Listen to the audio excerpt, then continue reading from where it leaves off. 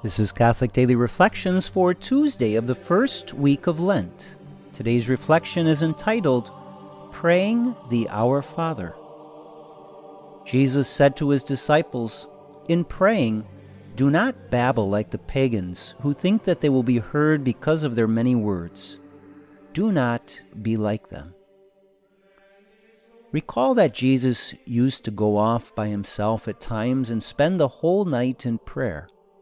Thus, it's clear that Jesus is in favor of long and sincere times of prayer, since he gave us his own example as a lesson. But there is clearly a difference between that which our Lord did all night and that which he criticized the pagans for doing when they babble with many words. After this criticism of the prayer of the pagans, Jesus gives us the Our Father prayer as a model for our personal prayer. The Our Father prayer begins by addressing God in a deeply personal way. That is, God is not just an all-powerful cosmic being. He is personal, familial. He is our Father. Jesus continues the prayer by instructing us to honor our Father by proclaiming his holiness, his hallowedness. God and God alone is the Holy One, from which all holiness of life derives. As we acknowledge the holiness of the Father, we must also acknowledge him as King and seek his kingship for our lives and for the world. This is accomplished only when his perfect will is done on earth as it is in heaven.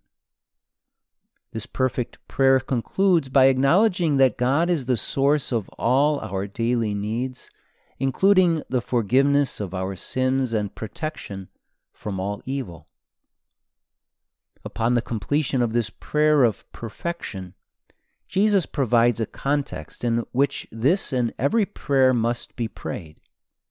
He says, "If you forgive men their transgressions, your heavenly Father will forgive you. But if you do not forgive men, neither will your Father forgive your transgressions." Prayer will only be effective if we allow it to change us and make us more like the Father in heaven. Therefore, if we want our prayer of forgiveness to be effective, then we must live what we pray for. We must also forgive others so that God will forgive us.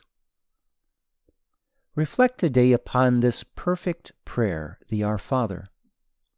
One temptation is that we can become so familiar with this prayer that we gloss over its true meaning. If that happens, then we will find that we are praying it more like the pagans who simply babble the words. But if we humbly and sincerely understand and mean every word, then we can be certain that our prayer will become more like that of our Lord's. St. Ignatius of Loyola recommends pondering every word of that prayer very slowly, one word at a time.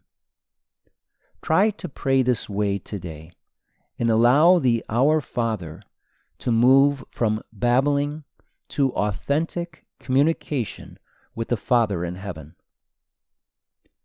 Let us pray.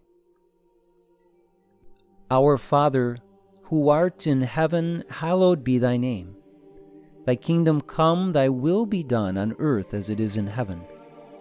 Give us this day our daily bread, and forgive us our trespasses, as we forgive those who trespass against us. And lead us not into temptation, but deliver us from evil.